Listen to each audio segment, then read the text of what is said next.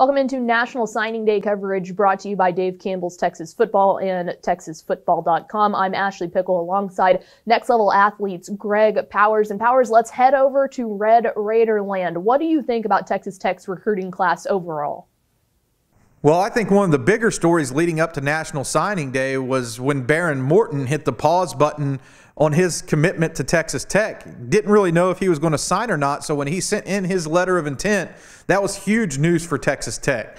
So we'll talk a little bit more about his skill set in a minute, but I have to give some credit to what they've been able to do recruiting the state of Texas. They have really kept an eye on in-state talent, and I think that that's going to pay dividends down the road. The last 2 or 3 classes have been just full of talented players from the Texas high school football ranks, and that's once again the case in the class of 2021. And really, when you take a look at the class as a whole, who are the top prospects in the class? Well, 4-star Eastland quarterback Behren Morton is at the top of the list. He's a guy who had a 10-touchdown performance in 2020, so you can kind of talk about a guy who can put up big numbers. This is him. He's looking for an offense where he can sling the football around because he's a quarterback who can sling it around.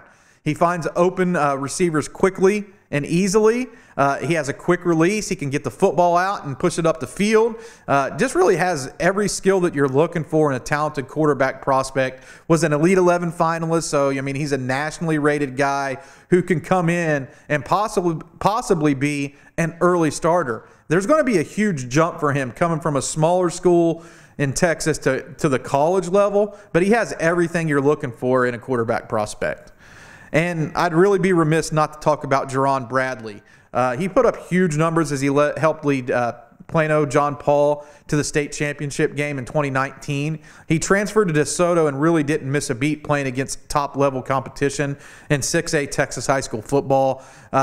Just a really talented wide receiver who can take the top off of a defense. He has long arms for climbing the ladder and high-pointing the football. And at 6'5", 200 pounds, he creates huge mismatches over defensive backs.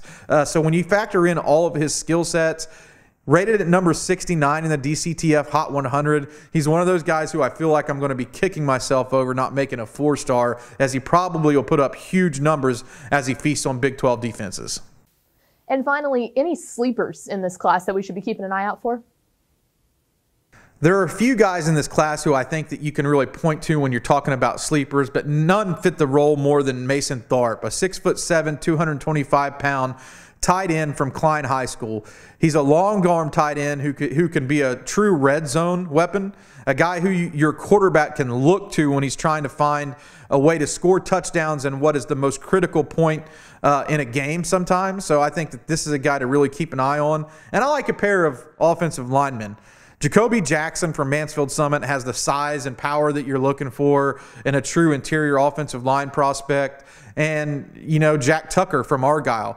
6'6", 6'7", 250, 260 pounds, could play anywhere up front and plays for one of the most talented offensive units in the state. I really like what Texas Tech was able to do up front, and especially led by these 2 commitments.